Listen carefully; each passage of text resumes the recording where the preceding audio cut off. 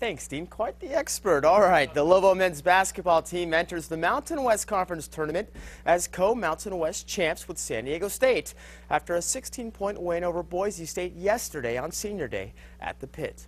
A sold-out crowd was on hand for the Lobos' final regular season game, as well as the last hurrah for three seniors. The Broncos came to play yesterday, leading the Lobos by as many as 9 points in the first half.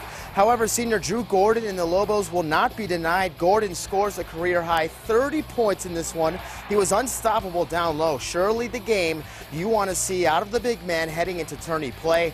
Freshman guard Hugh Greenwood is the second leading scorer with 15 points. Greenwood hit 3 threes on the day. The Lobos trailed Boise State with under 9 minutes to play in the second half. However, New Mexico heats up, scoring on 13 of their last 15 possessions. Good enough for 28 points, blowing out the Broncos 76-61 for their third regular season Mountain West championship in 4 years.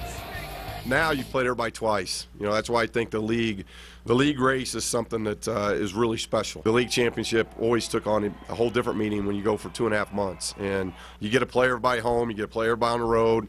Being able to come out here and give a good showing my last home game at the Pit, you know, it was something special to me, and you know, I know my parents appreciated it.